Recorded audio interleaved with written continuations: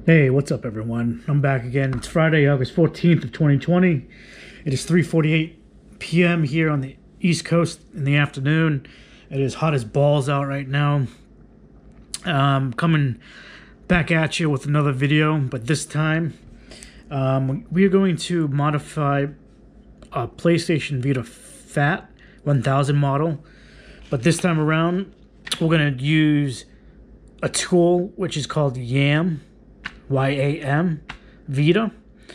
The previous video I used Storage Manager, which I did enjoy.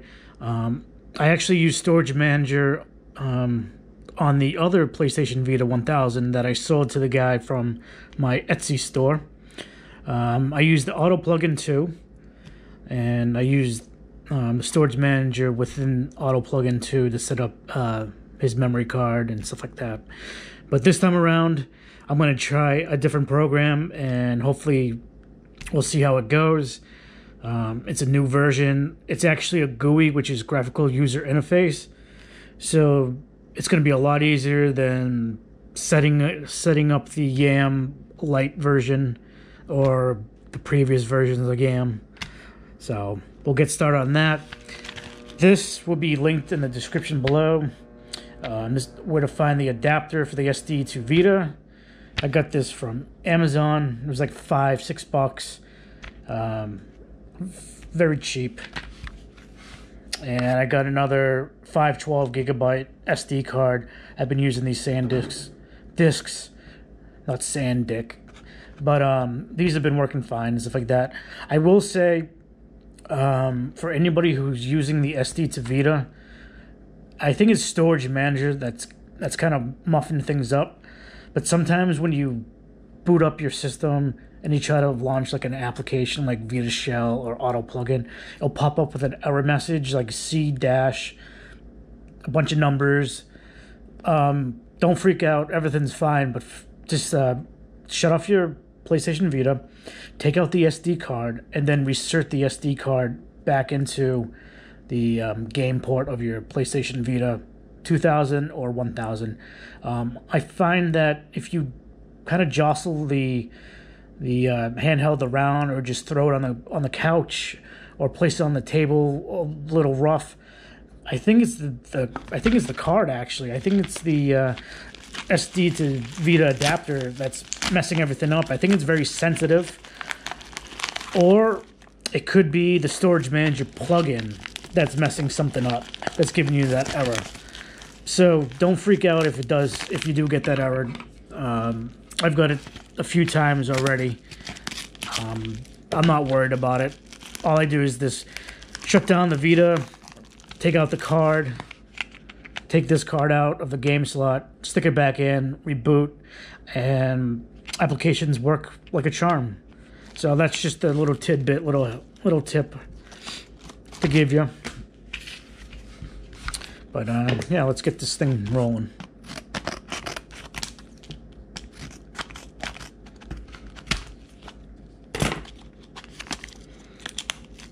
I will say my store is doing very well, actually.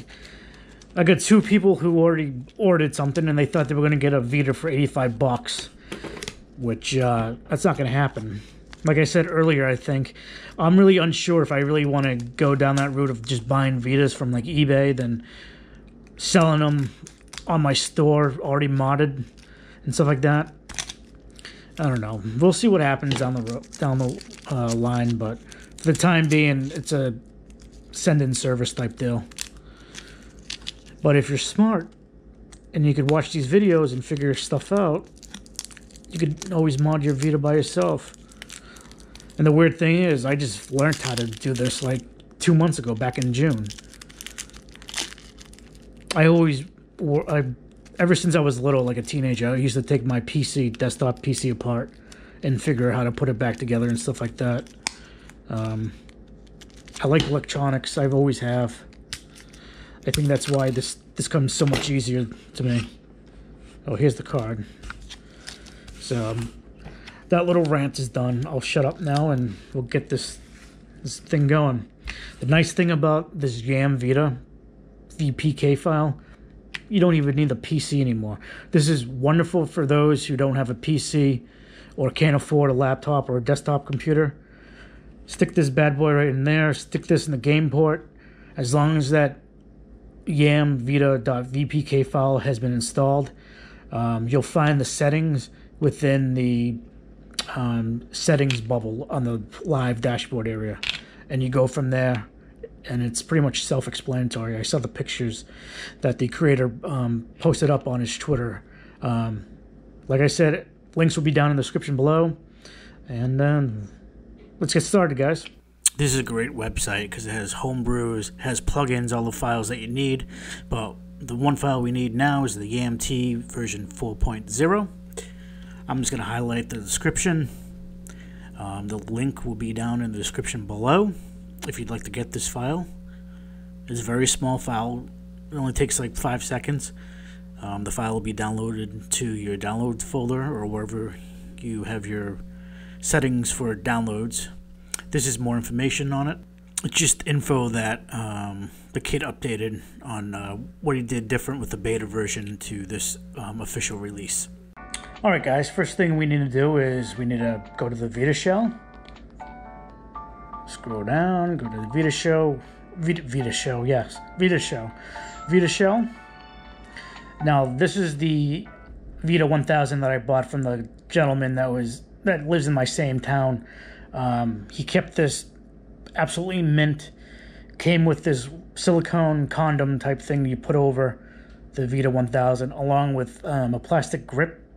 So there's like handles that come out, which is pretty good for first-person shooters. But at any rate, from here you want to hit Start. Now you want to select the button where it's a select button. You want to hit USB or FTP. I still like FTP method, so we'll do that. Hit select. This message will pop up, and let's go from there. We'll go to the PC side of things. So back over on the desktop, I'm going to open up the file manager. Well, the FTP manager, I should say. My bad. I use FileZilla. It's free. So we're going to type in the FTP numbers from the Vita, and we're going to connect to the Vita server, I guess you could say, so we could access the root files. And what I'm going to do is, like I usually do, take the file that I downloaded and drag it to the desktop to make things a lot easier for me. So let's close this out, load up FileZilla once again. I'm going to refresh so the file will be shown. As you can see right there at the very bottom of my movie files I've been downloading left and right. Next, we're going to go to the right side. I'm going to open up the UX0 folder and expand that.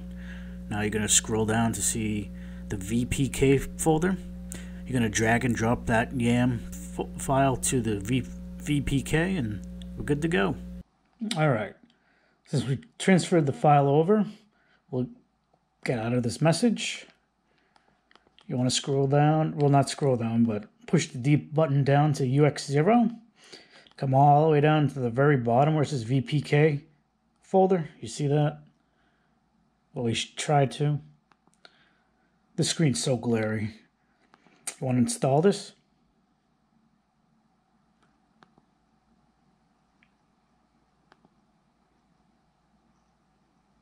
After you install the yamt-vita plugin, the VPK file, what you want to do, you don't need the file anymore. So what I usually do is, instead of keeping the file on my memory card, even though they don't take up any space, I just delete them. There's no use for having the silly file on the Vita itself since you already installed it. So you're more than welcome to delete it or leave it on there. It's totally up to you. I prefer deleting all the VPK files. So after that, a new bubble will show. The one thing I like about Storage Manager is that there's no bubble at all. Not even if you went through auto plugin. I'll show you.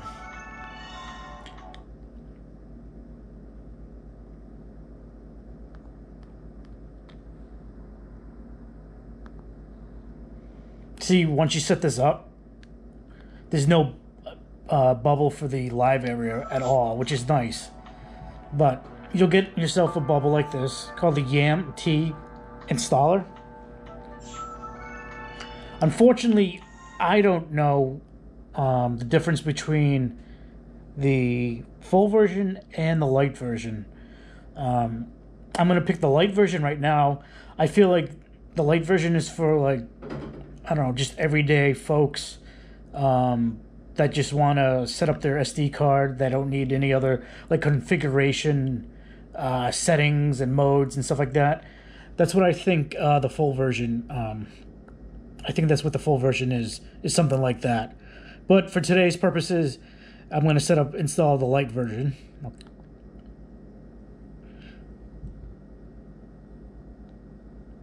Alright, once your PlayStation Vita reboots and you're back to the home screen, the live area, the desktop, whatever you want to call it, you want to go to Settings, load up the settings, wait till it loads. Now you want to come down to Devices, the headset and the speaker. The Storage Devices tab will be installed and will be right here. You want to check this off to enable. UX0, you would think you want to do SD2VITA, but you can't just yet. Because if you did, the SD2VITA would not work because you don't have the actual UX0 files on the SD2VITA card that's in here right now. So unfortunately, you can't check this off. So what you need to do is hit the memory card. The UMA0 is actually going to be the SD2VITA right here for the time being. Let's hit this. Let's format this puppy. Once that is done and complete, you don't have to back out. Just hold the power button. Power off.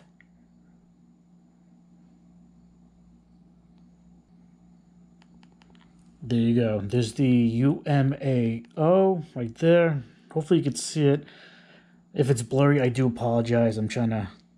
Like I said, the GoPro is okay for some things, and some things it isn't. But under the UMA0, it reads 476.68 gigabytes. Now, this is a 512 gigabyte SD card. And what's in the UMAO is absolutely nothing, which is good. What you want to do is you want to transfer all of the files that are in the UX0 folder to the UMA0 folder. So how do you do that? Well, this is how. You hit the triangle button, the very top button. Oh, shit. Oh, there we go. You want to hit Mark All. Hit the triangle once again. Hit Copy. 21 files copied. It's not a touchscreen, I forgot. Back out of the UX0. Go to the UMA0 this time. You want to hit the triangle.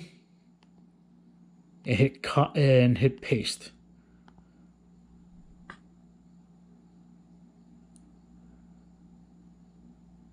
Give this a few seconds.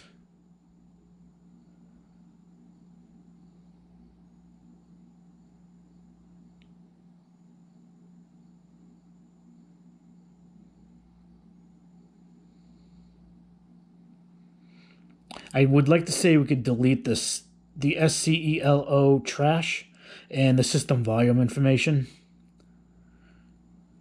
But I might have to check up on that online first, just in case something happens. Or maybe we do need it, I don't know. But at least I have it recorded so I know, so I remember what two folders I should delete. But at any rate, back out of here. Go back to the settings. I apologize for stammering and stuttering. I think my brain works too fast and my mouth can't spit out the information.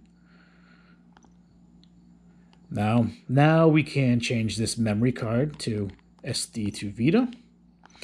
Now I'm just going to keep my OEM Sony card and change that to that. You don't have to back out, just hold the power button. There you go.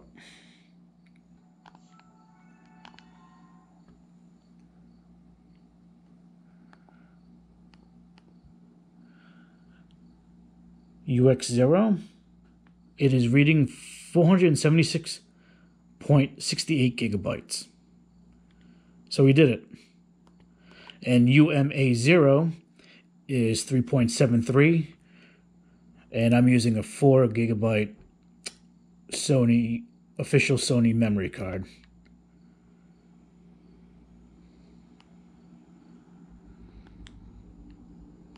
So not bad. And there you go. Let's back out of here. I'm going to go to settings. And from settings, I'm just going to show you guys the system information. 476 gigabytes. And like I said, it's a 512 gigabyte SD card, SanDisk. So there you go. Alrighty, guys, got any questions or any concerns? I'll try to answer them the best I can. Otherwise, I'll probably hit up Reddit like I have for some information, and I'll get back to you. But please, just let me know if this works for you and stuff like that. Hopefully, this was helpful. I haven't seen one video of the new yamt-vita 4.0 installation video on YouTube yet, so I'm going to be happy I'll be the first one to actually have done this and post it. And hopefully you guys, maybe this will change your mind from using the Storage Manager plugin, which you could access through the Auto Plugin 2, or you could do it manually. But if you're someone who wants fast boot loading times, definitely stick with the yamt or yamt-lite. But like I said earlier, I'm not into boot loading times. I don't care. As long as this handheld works fine and I can play my games, that's all I care about. Like I said, just, links will be in the description below. Got any questions, concerns, hit me up. I'll try to answer them. I do appreciate it. Thank you so much, and I'll talk to you guys later.